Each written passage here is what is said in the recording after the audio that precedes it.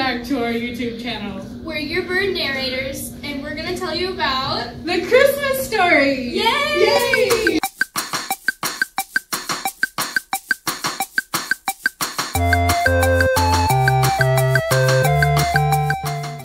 So basically, there was this dude. His name is Joseph. And he had a fiance. Her name was Mary.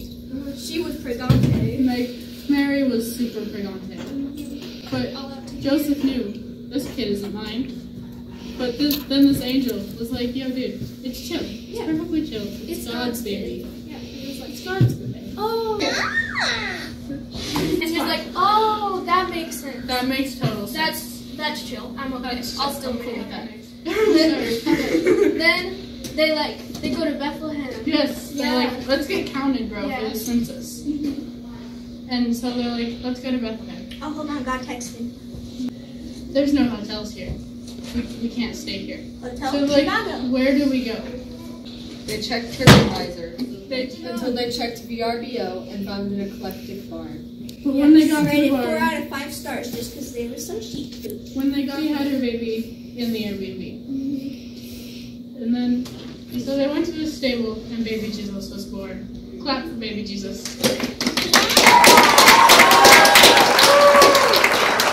Okay, so these angels went to these shepherds and they're like, yo, Come and see this cool baby. come and see this There's super a baby cool over here and it's like baby. really cute. So these shepherds were like, yeah, let's do that, bro. So they went and saw baby Jesus, And and they were like, There's a couple selfies and this with sheep him. was so cool, bro. Yeah. They were like, let's go see baby Jesus.